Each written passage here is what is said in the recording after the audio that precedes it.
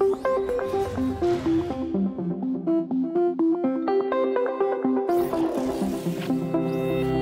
NASA Space Radiation Laboratory is an outgrowth of Brookhaven National Laboratory's particle accelerator. It utilizes the heavy charged particle radiation beam from various components already existing at Brookhaven Lab to then deliver specific doses, ions, and energies of radiation to the actual NASA Space Radiation Lab itself, with the goal to determine the potential risks to human beings from exposure to radiation during space travel. The bulk of the radiobiology data that we've collected from the NASA Space Radiation Research Laboratory has really helped us establish our space permissible exposure limits. NASA has a set of limits that helps protect the astronauts not only from the short-term effects of radiation but also the long-term health effects.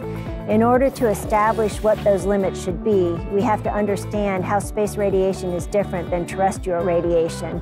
And the experiments at NSRL has helped us establish our permissible exposure limits in terms of protecting the crew from the risk of radiation carcinogenesis and also setting non-cancer career limits to the brain for central nervous system effects and also to the heart for cardiovascular disease. The primary difference with trying to compare what type of radiation dose an astronaut would get on a mission to Mars versus what a person could expect in their day-to-day life over time is that time factor. Now, a mission to Mars, depending on when you go and how the planets are aligned and such, you're still looking at approximately a 2 to 3 year mission.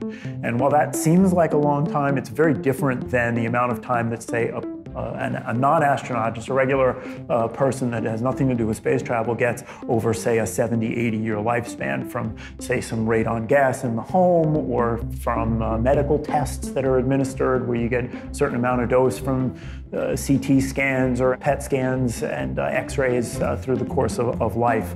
So you're delivering a certain amount of radiation dose in a more compressed period of time than you would to the person that has never been a space traveler and such. And that's one of the trickiest aspects to trying to determine radiation dose. The same amount of radiation dose delivered in a day is very different than that same dose delivered in 3 years, even though, well, it's the same dose. It's not that simple, and that has to be evaluated when you try to determine the potential risks of absorbing that kind of a dose.